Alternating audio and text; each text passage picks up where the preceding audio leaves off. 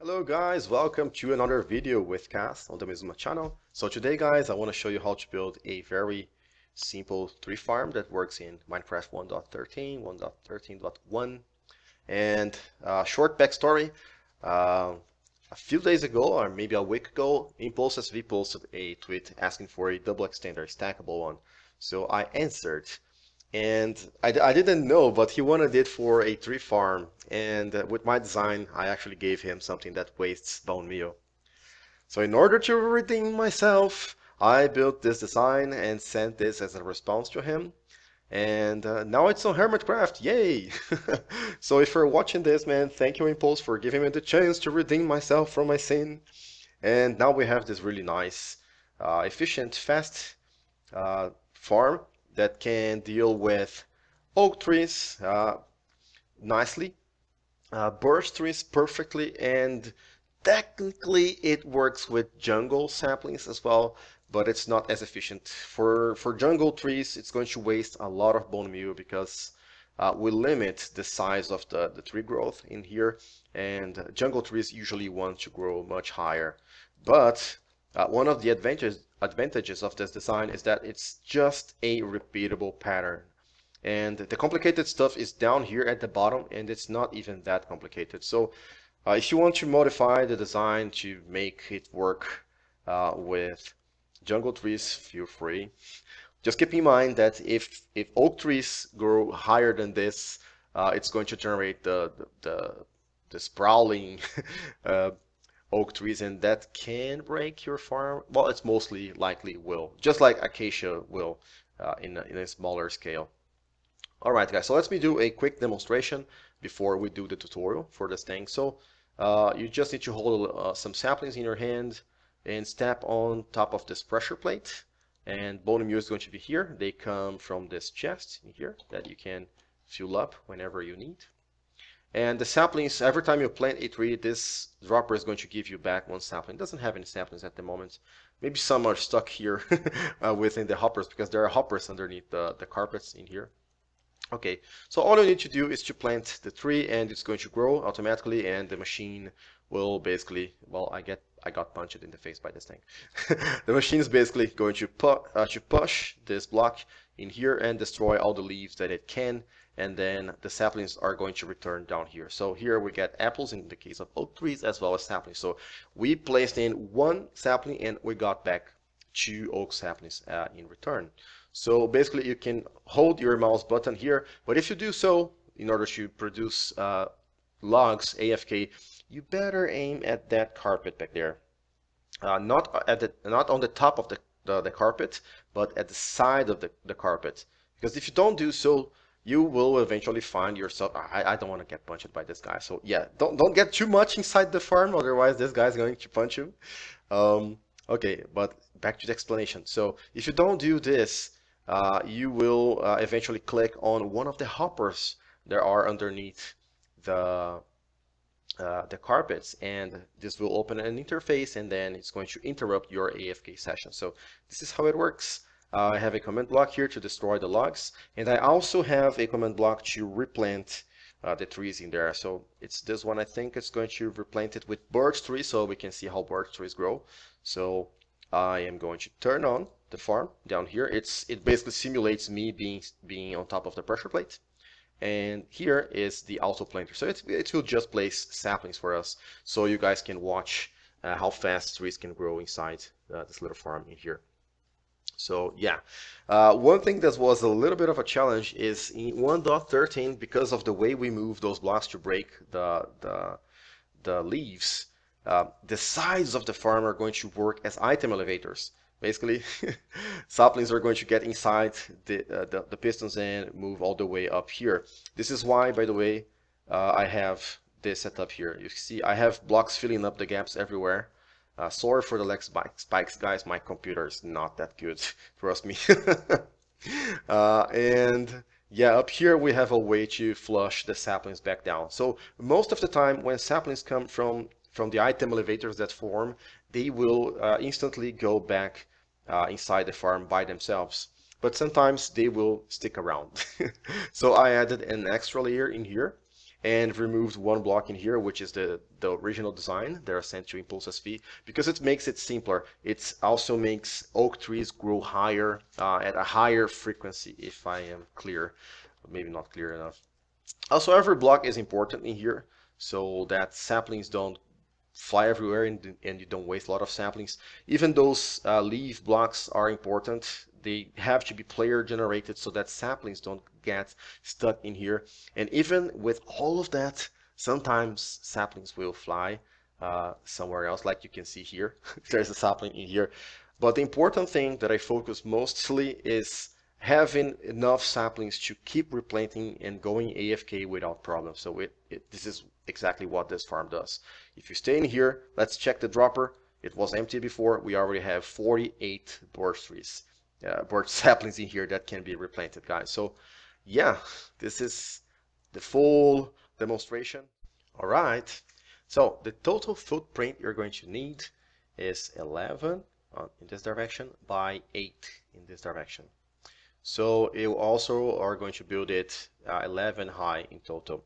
So 2 blocks are going to be beneath you, and then all the 9 blocks are going to be above you. Okay, here where we have the brown stained glass block, we have a very important piston, and this guy is going to be powered by a sequence like this.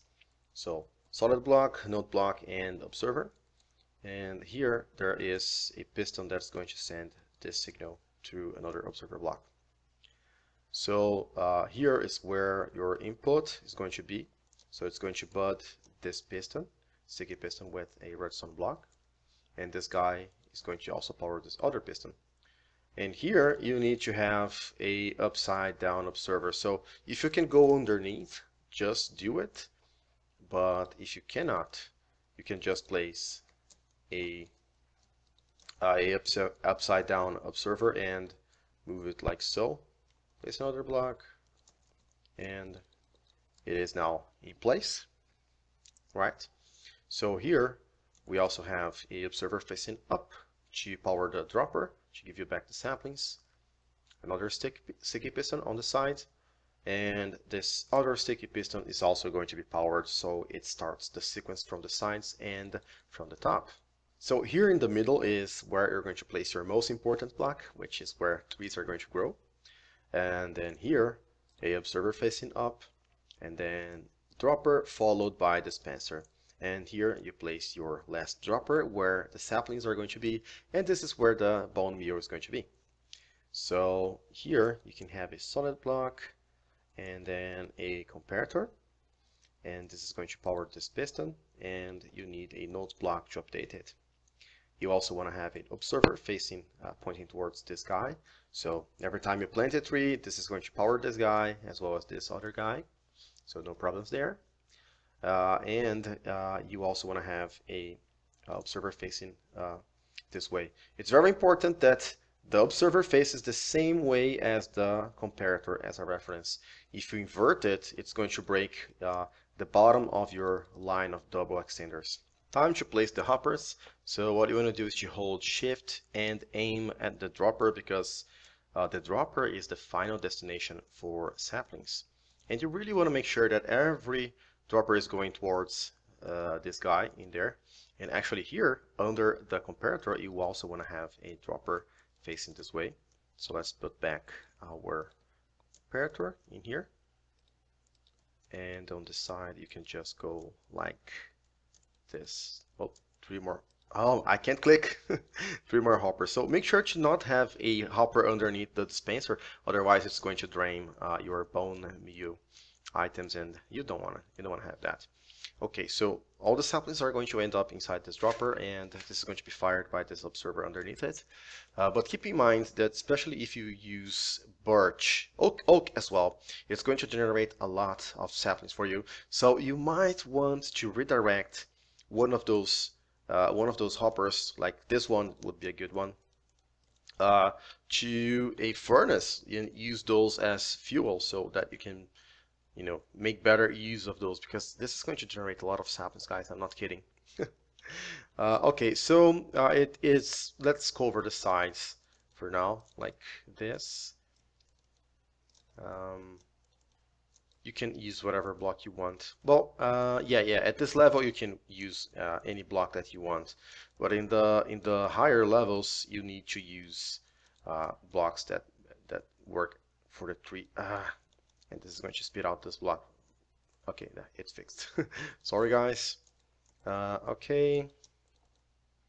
Okay, now all of the sides are built, but you also need a light source. This is a good place to have a light source. Or if you want to go full seamless, you can also have this underground because uh, hoppers are transparent blocks actually. So you can have a light source here, for instance, anywhere as long as you don't block the way for those pistons to extend here under the ground. And in Minecraft 1.13, saplings can grow at floor level, so this is why I have my carpets everywhere. So you can use the carpets, or you can also use slabs everywhere. The advantage of the slab is that you can sit here. By the way, this is where your input is going to be. I forgot to mention. I can cover those sides as well. If you sit on the pressure plate that we are going to put in here, you can aim at this slab, and it's going to be much easier to plant your trees by aim at this slab. So as I mentioned before, you don't click on one of the hoppers and open their user interface. Okay, let's start wiring things up. So I destroyed this block by accident, so let's place it back. And here you want to have just a line of blocks like this going all the way with, oh, you can have regular pistons here like so. Let's place the pressure plate. So this is your actual input right where diagonal to this piston here. So this is where everything starts. And here let's place our regular pistons in here and there, and a line of rails like this. You can use the golden rails or the detector rails. Well, not the detector rails, the activator rails, yeah. That's what they're called. Okay, so on top of those pistons, you want to have a alternating pattern of glass and redstone blocks. So 3 of each, and 2 from these you're going to have this other piston to send the blocks back down. And where you see redstone blocks, you just place observer blocks and another observer block, and this is what goes in here, and do the exact same thing for the other side. Alright, so if everything is working for you, whenever you cause an update to this block, it's going to fire like this. So from this glass block, place 6 blocks, 1, 2, 3, 1, 2, 3, and then rails on top of everything. Right, and on the 4 blocks at this board or on the side here, you're going to place observer blocks. And let's do this 3 more times. So solid blocks all around here, and there goes your rails. They should be all powered at this point. And then 4 observer blocks in here and 4 observer blocks in here. And this is symmetric, so we're going to do the exact same on the opposite side again. Okay, this is what it looks like now, and let's take care of the double extender now. So we can place blocks in front of our observer blocks like this, and then we can extend a line such as this. And on these blocks we're going to actually replace those with repeaters, just like so. The other side you can do the same, except that on the other side you're going to set those repeaters all to be on 4 ticks. And on the side where the repeaters are on 4 ticks, you also want to have more observer blocks. And then you can do something like this and place another line of repeaters all set on 4 ticks. This is what it looks like. And then once again, more more observer blocks, and on this side you can just have a line like this. Well, this is a mistake actually. When you have the repeaters on 1 tick, you want them to connect to node blocks, and on the other side you can have just regular blocks, and from those you can place more observer blocks facing this way. And this is very important now. Those blocks here, none of those blocks like on this area here have to be log blocks or any wood related blocks. But these blocks in here, they have to be wood blocks, okay? Because anything around a tree, the tree needs to detect them as being part of another tree or something, you know. So those can be logs or, you know, those what are they called? The stripped oak logs or anything like that. Okay, just don't place like concrete in here because this will make your farm not work. Okay, this part is easy and fun. So place more solid blocks in here, and we're going to start placing pistons. But first, we need to kind of fill those gaps with full blocks. They don't need to be uh, solid blocks, but they need to be full blocks. Otherwise, you're going to get saplings inside these areas because, as I mentioned before many times, those are going to act as item elevators, and you're going to lose saplings if you don't do this. Okay, so I'm using glass so you can see everything better. And you can have glass in here as well as in here. No, I cannot have glass in there. So for this area, you need to have logs. Yeah, logs in here. And you also need to have logs on this little corner in here. This is very important, very, very important. And more logs. And now we can start placing our pistons. So an entire row of pistons in here, all the way up to the top. Those are going to be your double piston extenders. And you can basically fill everything up the sides with pistons. This should be fun. Do the same for the other side. So now we can place logs all around here.